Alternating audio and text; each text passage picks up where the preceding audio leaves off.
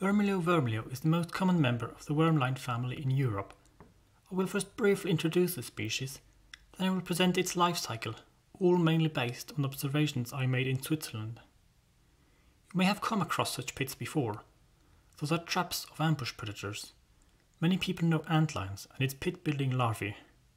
But there is a lesser-known group whose larvae also build similar pits, wormlions. Top, large and small antlions and wormlions. Bottom, only large and small antlions.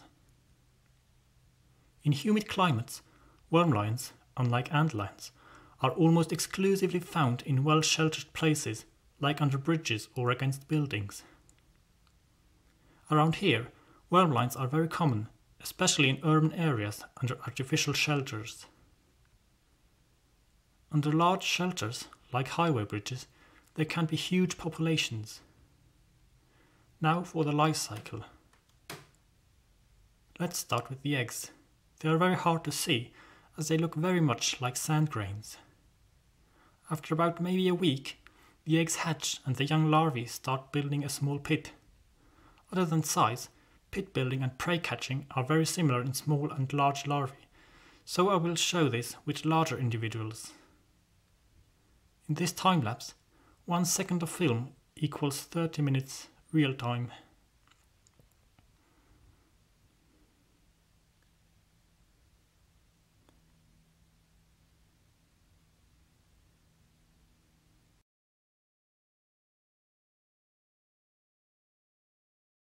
In this setup, there are about 8 large antlions and many wormlions.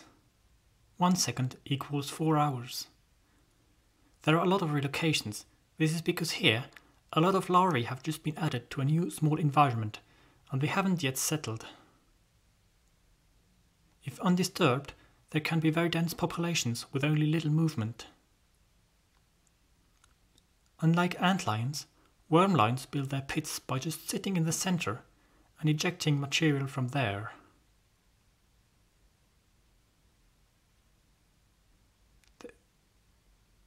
They are able to move rather big chunks, but if it is too big to throw out, they will fill the pit in, move it out of the way, and build the pit again.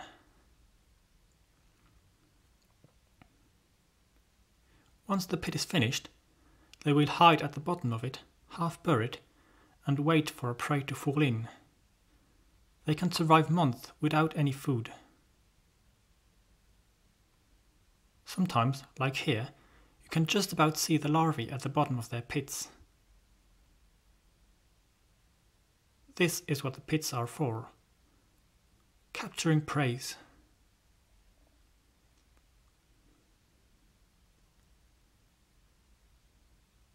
Here it is fresh, a little below 10 degrees Celsius. This is why the ants and wormlions are so slow. Unlike antlion larvae, wormlion larvae are active more or less all year round. They are therefore less tolerant to cold winters than antlions. If they catch enough food, they can complete their life cycle in 1 year, but if they are in a poor environment, this can take several years. When exposed and feeling in imminent danger, wormlions can lash about vigorously to escape.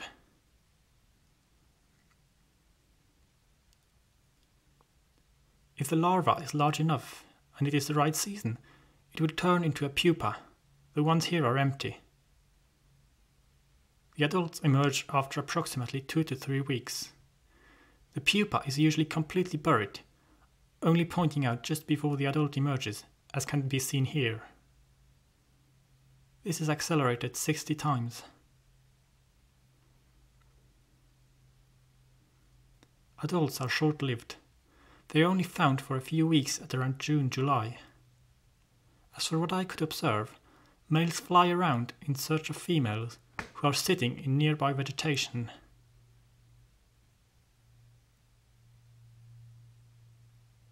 After mating, the female flies away in search of a suitable habitat.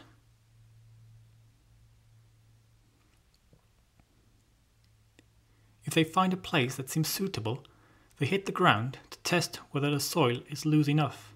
If it is, an egg is laid, hidden under some soil, and the female flies away to lay the next egg. This doesn't really look like an ideal place to lay eggs, but the eggs laid there did hatch.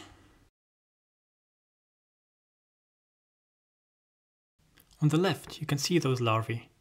On the right, some bigger larvae I found elsewhere, also with almost no soil. Finally, a picture with the different life stages to scale.